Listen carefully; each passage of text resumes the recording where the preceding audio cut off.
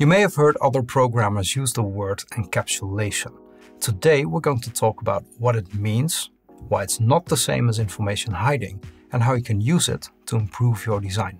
Before we dive in, let's first talk about today's sponsor, Skillshare. Skillshare is an online learning community with thousands of inspiring classes for creators. Explore new skills, deepen existing passions, and get lost in creativity. Skillshare has many classes on web development, programming in Python, software engineering, and software design. At the moment, I'm following Frank Kane's course on data science and machine learning with Python. It's really comprehensive. It contains lessons about statistics, data types, clustering algorithms, decision trees. It covers libraries such as pandas, basically everything you need to know in order to get started. Skillshare is curated for learning. There are no ads and they're always launching new premium classes, so you can stay focused and follow wherever your creativity takes you. The first 1,000 of my subscribers to click the link in the description will get a 1-month free trial of Skillshare, so you can start exploring your creativity today.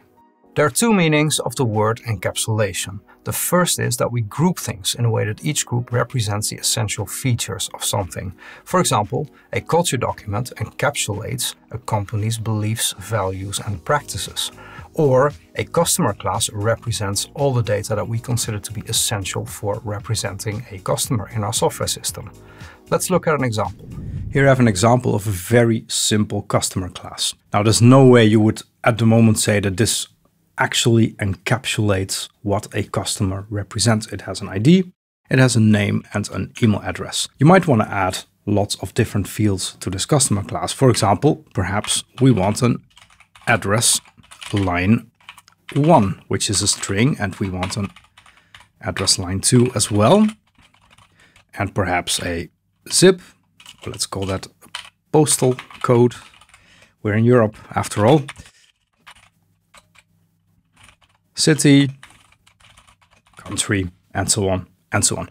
You're going to reach a point where this list is going to be complete. It's going to encapsulate everything that you want a customer to represent. The second meaning of encapsulation is that it defines boundaries around things. For example, Han Solo was encapsulated in carbonite by Jabba the Hutt. I still have nightmares about that, by the way. Or you could be encapsulated in prison by the government for wire fraud. So encapsulation in that sense is about restricting access in some way. In code you can achieve that by making instance variables and methods private or protected. Even though Python is a bit special in that regard because it doesn't allow you to actually restrict access. Concept that's related to encapsulation is information hiding. It's not the same thing though.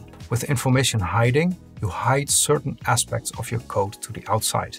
You provide an interface, a kind of a black box that other functions, modules and classes use without having to know anything in particular about how it works internally. For example, let's say your software uses a payment processor, Stripe. You want to be able to do payment processing at various places in your code, but you don't want that code to be dependent on Stripe-specific things. So what do? You hide the information. You create a Stripe payment processing module that contains functions for starting a payment, processing refunds, calculating tax percentages, etc., etc. Inside the module you have all the implementation details, such as which Stripe-specific API calls you should make, authenticating to the Stripe service, extracting the data and transforming it into a format that your application can use, and so on. All the other parts of your code use the Stripe payment processor module that you've built, and they don't need to know anything about the implementation details.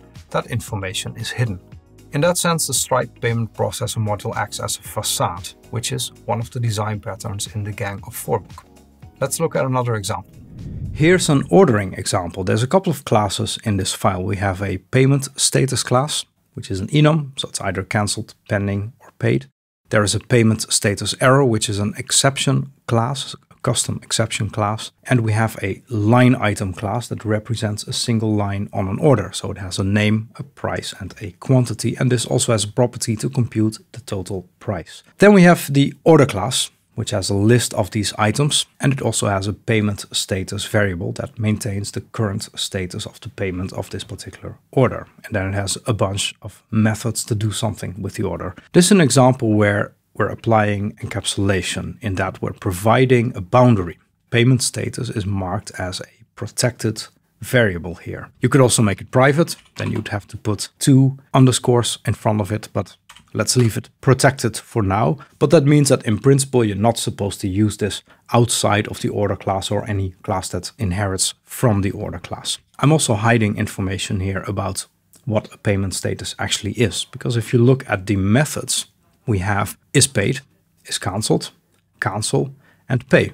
And these methods don't get any parameters, they just return a boolean, or they don't return anything at all. So when you use the order class, in principle, you don't need to know anything about how payment status is implemented. Let's say I wanted to change this to an integer value or a string. I would of course have to adapt the bodies of the method here, but the user of the order class would not have to know anything about that. Well, unless they were actually accessing this variable directly, which they're not supposed to because it's protected. So there's encapsulation, there's a boundary.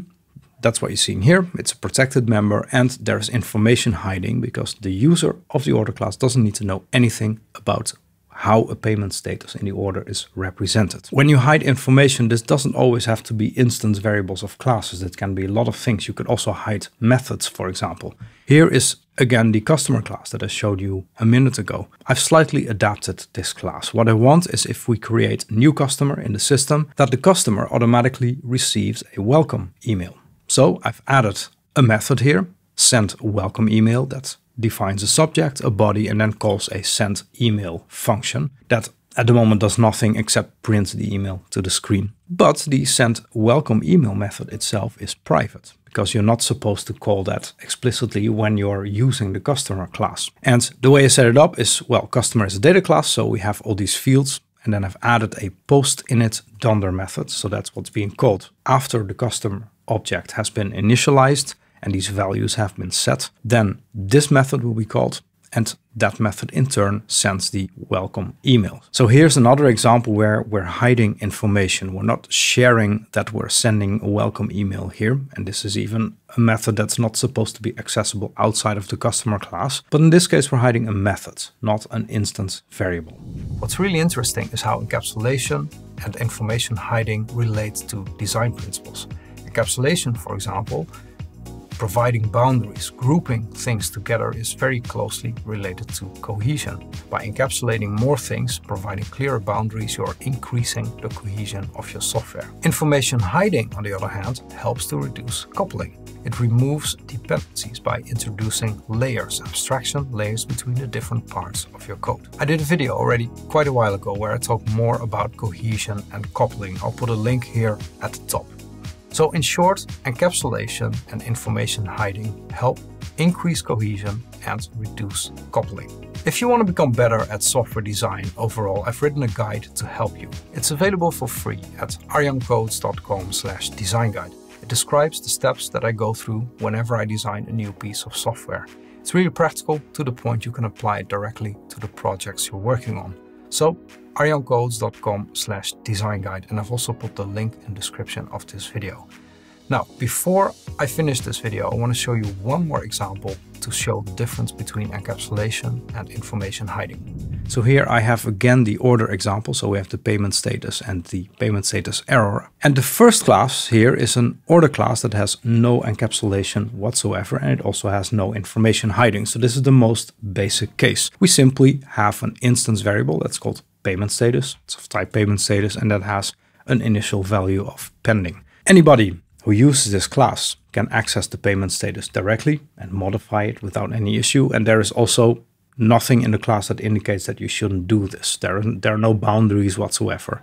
So the information isn't hidden. You can easily access it, and there are no indications that you shouldn't do it. There's no boundary. Then here we have another order class. This order class is different from this one because it does have encapsulation. Payment status is now a protected instance variable. And we have two methods, get payment status and set payment status. In this class, the internal representation of the payment status, which is an enum, is the same as how you are reading and modifying it from the outside. So there is no information hiding. In this case, if you want to throw away the payment status enum, it means you have to change the internal representation, and you're going to have to change these methods as well because they also rely on payment status. There is no information hiding here. Here's the third example. And this I've shown you before, where we have the payment status, which is encapsulated, right? It's a protected member variable. And the information about what payment status is internally is hidden by these methods. Is paid, is cancelled, cancel, and pay. Because you don't use the payment status enum here, that information is hidden. It also means that if we decide to, for example, change the payment status to something else, like a string or whatever, then if you're using this class from the outside, you don't have to change anything. You simply keep calling these methods, but internally we change it. Of course, we need to change the code in this class to no longer use the enum, but from the outside, nothing is going to change. Now we've seen three variants. We have no encapsulation, no information hiding. We have encapsulation and no information hiding. And we have encapsulation and information hiding. The variant we haven't seen yet is no encapsulation, but it has information hiding. Now, is that even possible? Well, it kind of is. I made an example. It's a bit contrived. Let me show you what I mean. So here you have a class order with information hiding and no encapsulation. So the status variable, payment status, is public again. So there's no boundary actually, but I've changed the type to any. And I've set it initially to none. By looking at the class definition or by using the class, you have no idea what payment status actually is. There's no boundary, but the information about what it is, how it's represented, is not available to you. It's hidden. And then we still have the is paid, is cancelled, cancel, and pay methods here that use the payment status enum.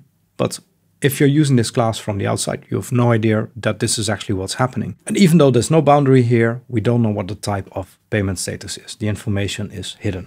To be clear, the last example is purely theoretical. I'd never advise you to actually write classes like that. Anyway, I hope you enjoyed this video, that gave you some food for thought. If you did, give it a like. Consider subscribing to my channel if you want to watch more content about software design and development. Thanks for watching. Take care. See you next time.